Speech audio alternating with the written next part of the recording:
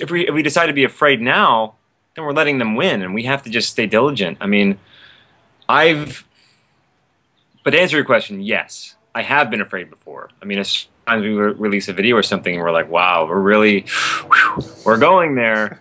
But then at the end of the day, it's also like, hey, it's also just a funny video, and it is what it is, and it's important. I mean, I'd rather live my life with integrity, than to say I was too afraid to say anything. So I feel like I want to look back on my life and say I did the best I possibly could with the time that I had and the resources available. And I just remind myself of that whenever I get afraid, because fear is the enemy. Yeah, yeah, and I also think about, my kids, and if I were to not speak out and self-censor, what kind of lesson am I teaching them? What kind of message am I sending, right? To be afraid of those Right. who have the guns, right? Those in authority. Be afraid of those people that can hurt you. And I mean, one of the next big steps is somehow reaching the ones who hold the guns for the criminals. I mean, the police and the soldiers, they're the ones who would actually carry out this sort of brutality, and they're in our boat. They're in the 99%. They're just the front, but they're in our boat. If we can reach them, game over. Like, everything changes. If they remember that they're people and they're in debt just like everybody else, and they're paying their taxes and they're getting screwed by the man like everybody else, and they stop thinking with the uniform that they're wearing, then we win. I mean, period. Like, we win. So I don't know.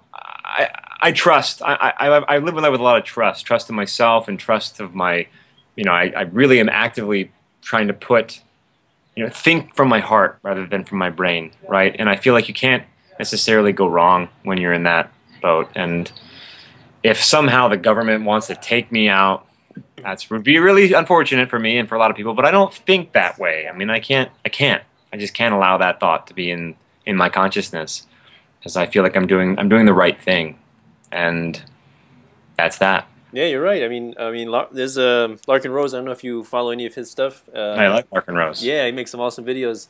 And one of my favorite lines of his is, I'm not afraid of the Maos, of the Stalins, or the Hitlers, right? Because they don't kill many people, right? It's only the order followers, right? The people that work under them, do their bidding, and respect them as authority or near godlike deity status, Yeah. and kill millions of people in the name of government, right? Those are the people committing the true atrocities that we read about in the history books. Those Right. are the people that are misguided, that think that they're defending freedom, or spreading democracy, or Yeah, and granted, like everything I just said, I mean, it's no simple task, obviously, like getting No. through them. And then, I mean, you can see it playing out. It's almost like a script being written, right? Like, when you have these things like Ferguson or the Trayvon Martin case, the media really, really pumps life into these stories to really make it seem like it's all racism, like it's a white cop versus a black guy. Yeah, yeah. It's not. I mean, it's the police state versus the people. But they're wanting us to think it's racism, so that we end up getting really mad at the cops. But the cops are just carrying out their orders, so they're just furthering the gap between the cops and the people. So that's very challenging. But you can see their intention when they do stuff like that. You can see them trying to so then the cops are on the defensive, right? The cops are more afraid of the people. The people are more afraid of the cops and more angry at the cops. So we have to, I don't know.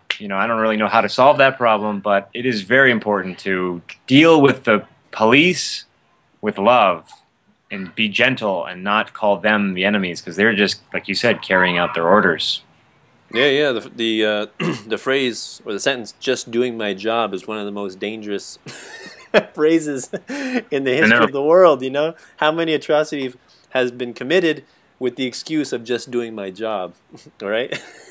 Right, and this police state is so scary. I mean, they want us to be so afraid of Islamic extremists and terrorism and Muslims in general. Meanwhile, you're about 1,000 times more likely to get killed by a police officer in your neighborhood than you are by a terrorist. I mean, give me a break. Yeah, yeah, yeah. A Muslim like an ocean away, with sandals is supposed to be more frightening than a police officer here that can disarm you at will, can club you, can tase you, can cage you, can even confiscate your property, enter your property without your, consent. And I don't know if you heard about civil asset forfeiture, but that's another really nasty method of confiscation of home or of cars. And that's related to the war on drugs, right? Just with any suspicion of drug-related activities or possession, the police can come and basically evict the people from their home. Doesn't matter if they, paid off their mortgage after decades of hard work, right? They just evict the people, and all of a sudden, you're fighting to keep your house that you paid off. Yeah, the game is rigged.